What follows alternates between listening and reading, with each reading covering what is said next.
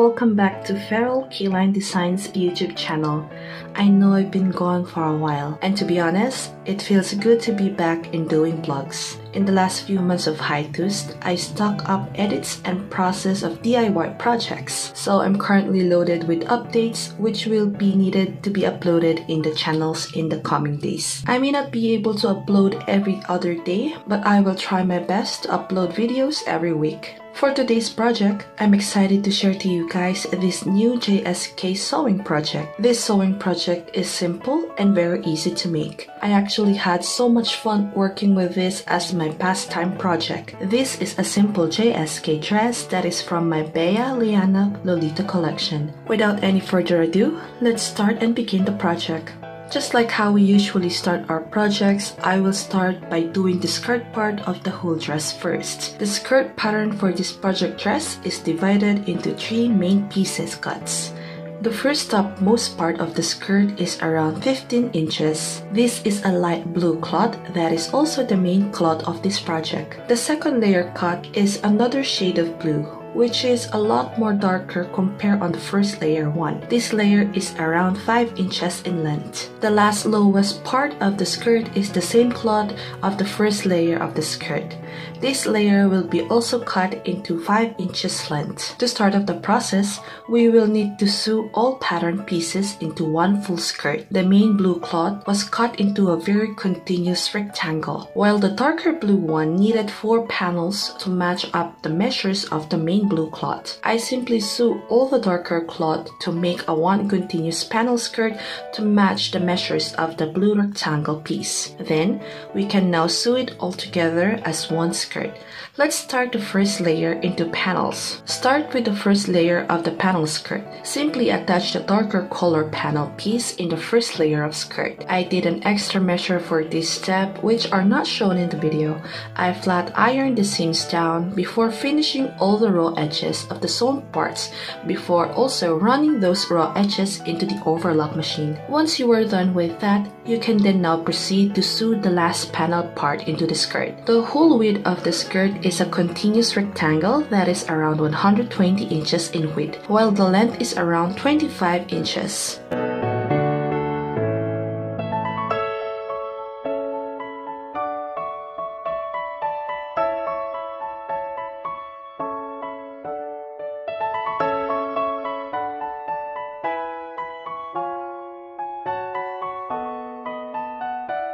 After this, we will run all the seam stitch in the overlock machine, finishing all the raw edges from the inside of the skirt.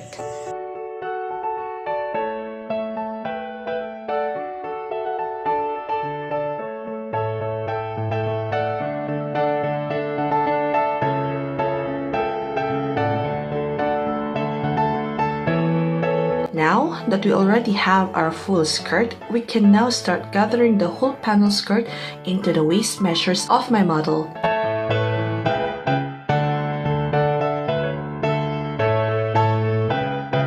My model's waist measure is around 27 inches with 2 inches allowance. Again, don't forget to leave at least 2 inches non-gathered part on each sides of the panel skirt. This will be our seam allowance later on when we close the back part of the whole dress. Once you have the skirt done, you can leave it be for now and we can now move on to the main top bodice.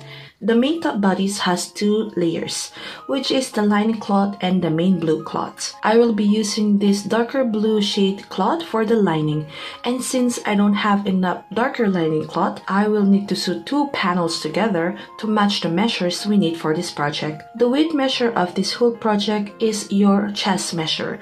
My model's chest measure is around 35 inches. Add 2 inches seam allowance in this measure. Lay the 2 panel lining together, right facing each other, and then sew them flat together in the middle. Once you finish this, you can now open the seam and iron it flat. Sew the panels in their designated sides. This will avoid the bulkiness in the lining cloth.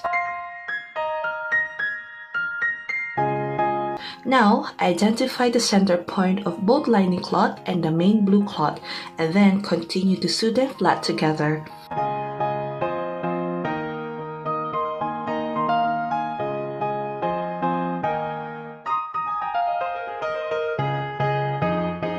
cut all the excess cloth and clean all the raw edges.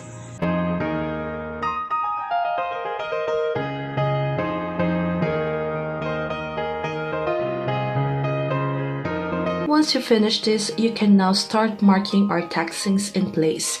My taxings is standardly measured around 4 inches from the center point of the whole bodice, and the height of my taxing is standardly around 5 inches.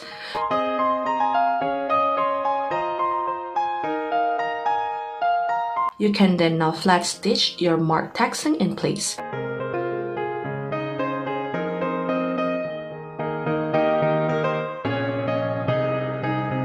When you finish this step, our next process is to decorate the front bodice. The detail works on this collection is simple and neat, so I will just sew this gold metallic cloth on each side of the taxing. I'm sewing this bias works 2 inches from the taxing. It will be your choice if you wanted the bias work to be inside the taxing or outside, but in this process, I decided to go from the inside and I will sew my taxing in that position.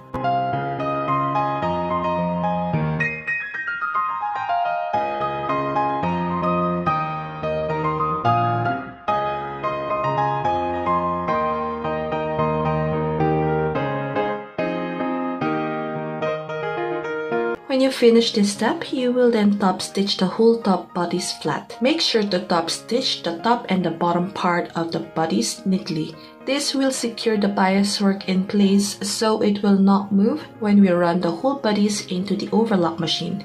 Now, we can run the top bodice into the overlock machine to finish all the raw edges of the top bodice. Once the piece was already done, we will then now finish the top part of the bodice. Simply fold the top part of the bodice flat and then flat stitch them to finish the edges. I'm just folding half an inch in this process, but you are free to change these measures. After this, we can now attach the skirt on the main bodice. Fold the bodice and the skirt in the middle to identify the center point of the pieces. You can mark this point or simply go straight into sewing them down. I usually skip the marking process since I'm comfortable enough to straightly do them without marks. I usually start sewing from the middle part of the skirt until I reach the edge of that side. Then, once I finish that side, I will go on the other side and then start sewing from then. This way, you can avoid uneven shears and frills on each sides of the skirts.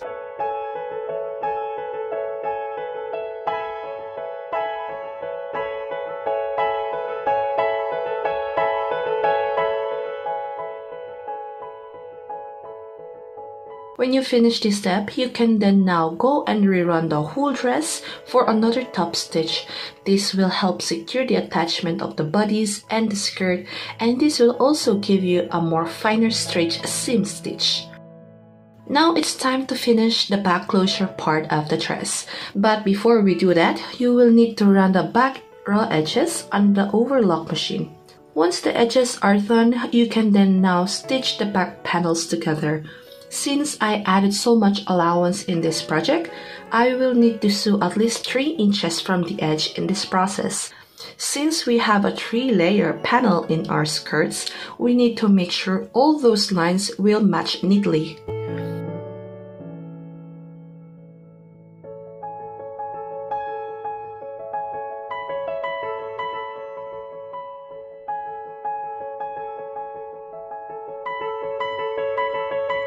Once this step is done, you will then unstitch 12 inches from the top back part for the closure.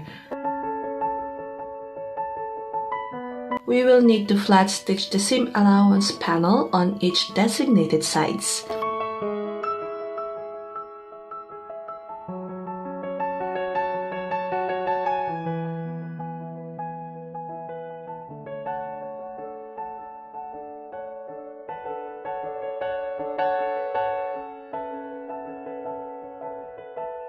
Our next step is to finally finishing the raw edges of the skirt. I'm folding a 3 inches seam in this step. Since I had enough allowance for this skirt, I wanted the edge of the project to be bold and stiff, and we can only achieve that if we have very thick fold finish for the skirt.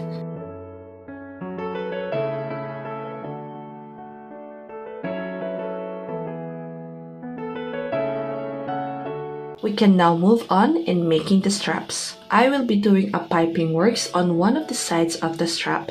Get your metallic cloth again and then fold it in the middle and then sew it on one side of the panel cloth for your strap. This is the inside part of the strap, since we will be turning it inside out later on.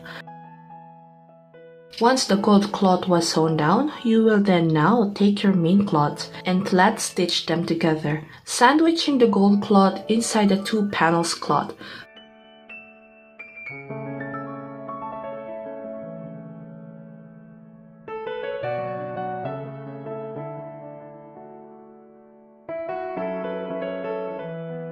Cut all the extra cloth in this process since we don't need a bulky strap for this dress. Turn the whole panel cloth inside out and then poke all the corners for a clean finish.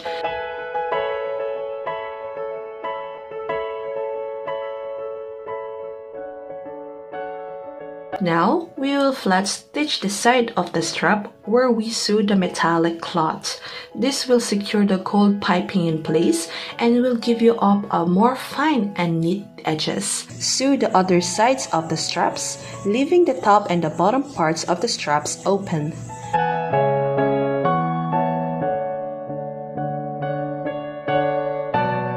Before we attach the strap on the dress, you will need to run the edges of the strap into the overlock machine to finish the raw edges.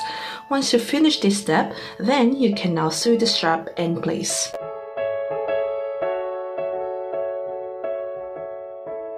Our next step is making the back corset ribbons for the closure. Simply sew a strip-like string, then cut the string into 2 inches.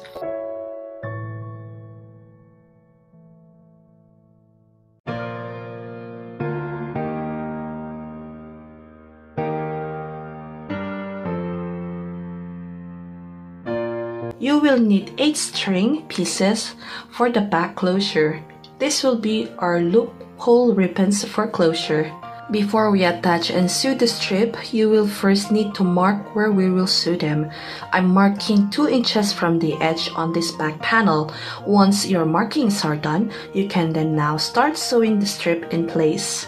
Also, make sure to get the back panel flap out of the way when you sew the strips in the markings. Since the flap are long, it might be sewn down together with the strip, and we don't want that to happen.